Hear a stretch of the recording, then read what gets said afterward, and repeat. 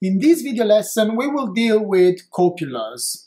Copulas are a very important tool, a statistical or probabilistic tool that we can use to approach multivariate distributions. So, a copula is a function used to describe the dependence between two or more random variables. With copulas, we aim to represent the joint distribution of a random vector. In the copula approach, the copula describes the dependent structure among the components of the random vector, while their marginal behavior is contained in their marginal distributions. Models like JP Morgan's credit matrix rely extensively on copulas when we consider their portfolio extension. That is to say, when we have a portfolio of exposures that may default.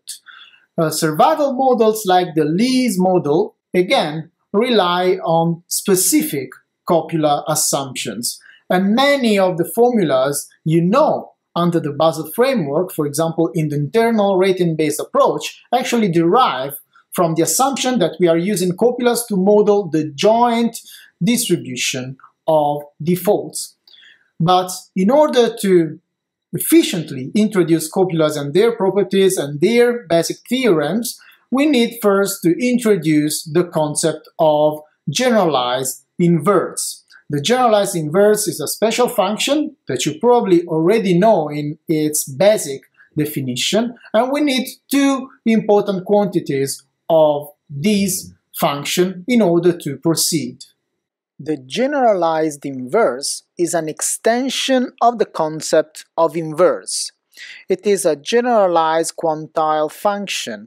If a distribution function is strictly increasing and continuous, the generalized inverse coincides with the standard quantile function you are probably used to. For us, the most important properties of the generalized inverse are the quantile transformation and the probability transformation. The quantile transformation tells us that the quantiles of a uniform random variable with support on the interval 0, 1 can be linked to a distribution function g. In fact, the probability that the generalized inverse of u is smaller than or equal to a value y corresponds to g of y, where g is the distribution function on which we have defined the generalized inverse. The probability transform tells us that whatever continuous distribution function g is distributed according to a uniform distribution if we treat it as a new random variable z equal to g of y. We know that the distribution function takes values in the interval 0, 1. To prove it is uniformly distributed, we can play with the generalized inverse, as you can see on the screen.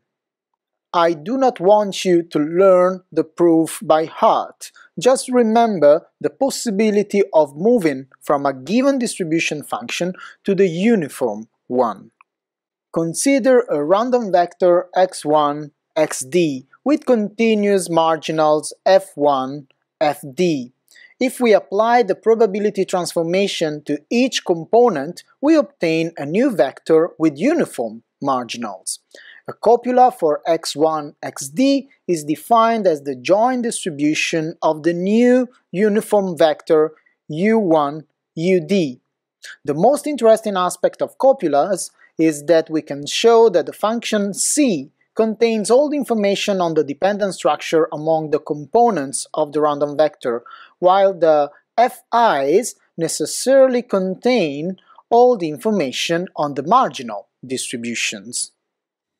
Sklar's theorem is the most important theorem for copulas because it's the theorem that tells us that we can always give a copular representation of wherever joint distribution. So it's a very important result. And always Sklar's theorem tells us what are the conditions we need to fulfill in order to have a unique representation of our joint distribution. On your screen, you can read the text of Sklar's theorem. We do not prove it. The summary of the theorem is every joint distribution has a copular representation. If the marginal distributions are continuous, then this representation is unique. In other words, there exists only one copular function that can represent the dependent structure. If margins are not continuous, then we can still find copulas, but they are not uniquely defined. For those of you that like to play a little bit with mathematics, here an exercise. It is a simple way of proving that with discrete marginals we cannot have a unique copula. An interesting property of copulas is the existence of bounds. These are called Fréchet bounds. Every copula C is contained between W and M. The upper bound M is known as the comonotonicity copula. It represents the case of perfect multivariate positive dependence, when all the random variables can be expressed as linear combinations of one of them. Remember that under comonotonicity, the value at risk is coherent. It is one of the few cases. The lower bound W is not a copula, not in general. It is a copula only in the bivariate case, and in that case it is called counter-comonotonicity copula.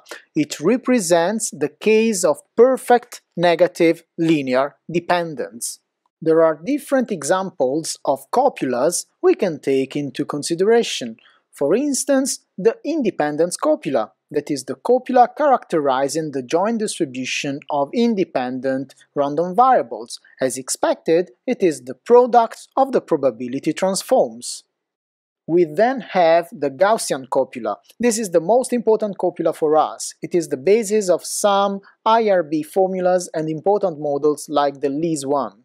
We will discuss pros and cons of this copula. For the moment, just remember that under the Gaussian copula, all the information we need about the dependence is in the correlation matrix. We do not need anything else, and dependence is only of the linear type. Please notice that a multivariate Gaussian or multivariate normal and a Gaussian copula are not the same thing in general. In a Gaussian copula, the marginals we take into consideration can be of whatever type. There is no limitation in practice. For what concerns the multivariate normal, on the contrary, the marginals are necessarily normally distributed. Okay, so this is a quite important difference. Necessarily, if we start from normal marginals and we apply a Gaussian copula, what we obtain is a multivariate normal, but this is a special case. As you can imagine, we can define a plethora of possible copulas. This is very nice in terms of flexibility when fitting data, but it also opens the non-trivial problem of model selection. Okay, I think it's enough for the moment. We will introduce extra material about copulas when we need it. My suggestion is to try to solve this exercise. Obviously, this is just an optional thing for you in order to make you a little bit think about copulas. So that's it. Goodbye. See you next time.